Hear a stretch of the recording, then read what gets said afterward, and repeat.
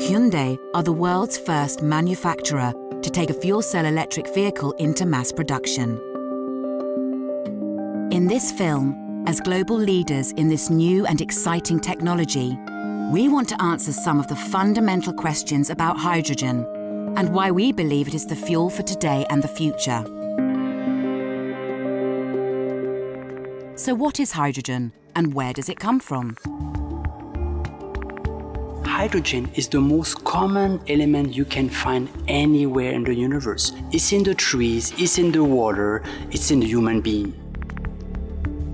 In fact, 75% of the universe mass is based on hydrogen. With hydrogen being the most abundant chemical element in the universe, there is a plentiful supply. So how is hydrogen converted or farmed to enable it to be used in a fuel cell? As of today, most of the hydrogen is produced from fossil feedstocks, such as natural gas through steam-methane reforming. Steam-methane reforming in natural gas works when steam of up to 1,000 degrees Celsius reacts at pressure with the methane to produce predominantly hydrogen. Hydrogen fuel produced this way creates up to 30% less CO2 emissions than using traditional fossil fuels and is already happening on a large scale. In the long run, hydrogen will be produced from renewable sources, such as wind power, biomass, for example. 북유럽 같은 경우에는 그 풍력이나 그다음에 태양광을 이용하여 남는 잉여 전력을 수소를 만드는 데 사용하고 있습니다.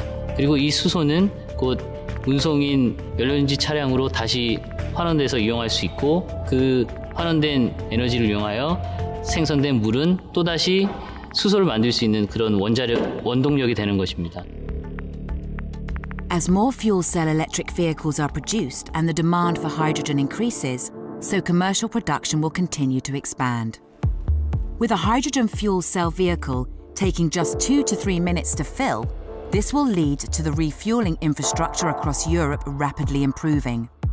So if you take a look at Germany, for example, currently there are only 15 public hydrogen fueling stations. The challenge is to scale this up.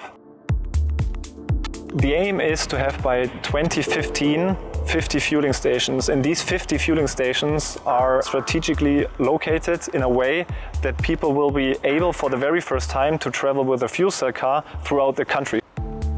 Countries such as Norway and Denmark are also emulating this approach, and it is predicted that by 2020 there will be over 400 refueling stations all across Europe.